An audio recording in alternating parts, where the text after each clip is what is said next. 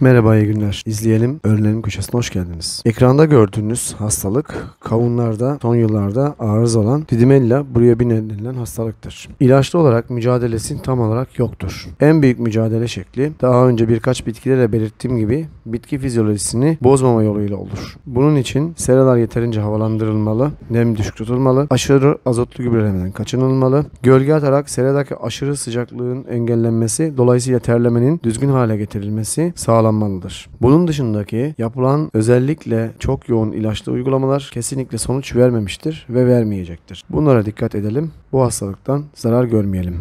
Hepinize teşekkür ederim.